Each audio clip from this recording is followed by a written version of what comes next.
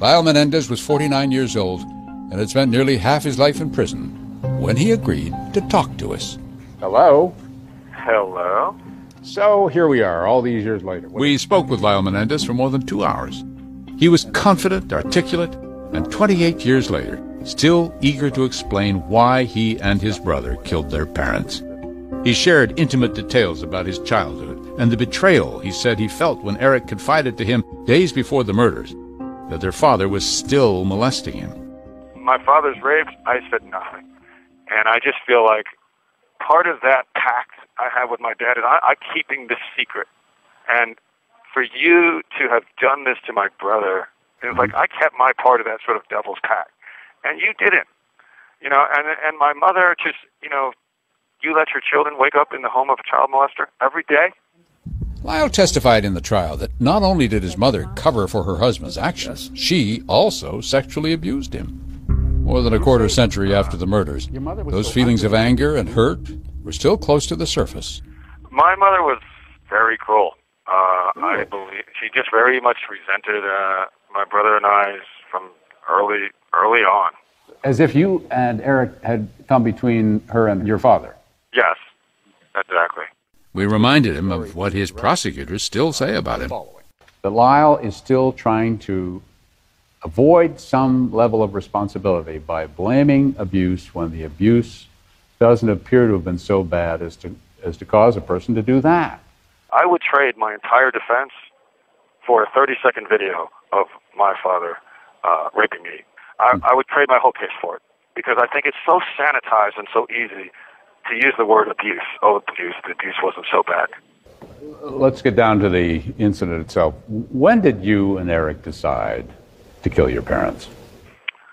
We didn't decide to do it. It was, we finally just kind of got overwhelmed with this panic and emotion and made the decision to run in that room. The outside world saw what they thought was evidence of a lot of premeditation. Using a friend's driver's license to, hide the fact that you went to San Diego and got weapons.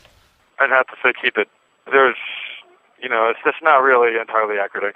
I didn't have a California ID, so there was no way to purchase a weapon other than my brother using this other kid's ID.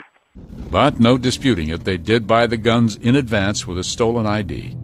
And there was this irrefutable fact the prosecutor pointed out. Lyle reloaded and fired that final shot at his mother's face while she was still alive and crawling desperately to get away. They saw that as the evidence of premeditation and cruelty. I certainly, in the room, wasn't making kind of decisions in a chaotic situation like that, but, reflecting afterwards, it haunts me. It does haunt me. The other comment that would come up was, well, they could have just gone out and got in the car and driven away. They didn't have to do this. A person like my father is not going to allow you to just take something that will ruin his life that he has so carefully crafted. He's not going to. He's not going to. No, but you could have left. That's the point I'm trying to make. But leave and do what? Leave and just wait for yourself to be killed in a parking lot? You really thought that would happen? Leave and tell who? They didn't believe anyone would help them, said Lyle. Not even the police. Speaking of which, that 911 call Lyle made? Who is the person that was shot? My mom and my dad. You were so, grief-stricken on that call and lying at the same time. Yeah, absolutely broken down with stress. Both of us were just in such a state of trauma that it just poured through on that call. It made it very easy to make that call, really. But you could have told them. Instead, you misled them. Why that? Well, I don't think I was going to tell the Beverly Hills Police Department that, I killed my parents and here's why, and they were going to go, okay, go back home. So just self-preservation at that point. Lyle strongly denied the prosecution's claim that he and Eric killed their parents for money. Furthermore, he said he didn't think their case should have even gone to trial. This case should have been settled. There are like 200 to 300 parasite cases a year where a parent is killed by a child, and they are almost all related to abuse, and they are almost all settled.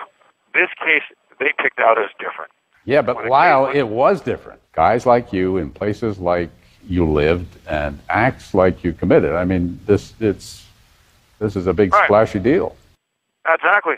And I think that it was very easy, because it was Beverly Hills, my father had a lot of money, to sort of sell this headline that these brothers killed for money. You haven't seen Eric in how long? Wow. 1996? Getting to be a long time. Yeah. I miss my brother every day. Eric Menendez declined our interview request. At the time, he'd been married for 18 years, Lyle for 14. And remember, Eric had said both he and his brother wanted to pursue careers in politics.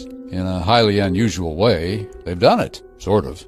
Eric started a life care and hospice program for inmates at the Richard Donovan Correctional Facility near San Diego. And 500 miles north, Lyle was president of the inmate government at Mule Creek State Prison. I know it's going to be a suffering for me, but I feel like I can find some purpose here. Then in February 2018, a reunion of sorts. Lyle was moved to the same facility where Eric was serving his sentence. They were even housed in the same unit.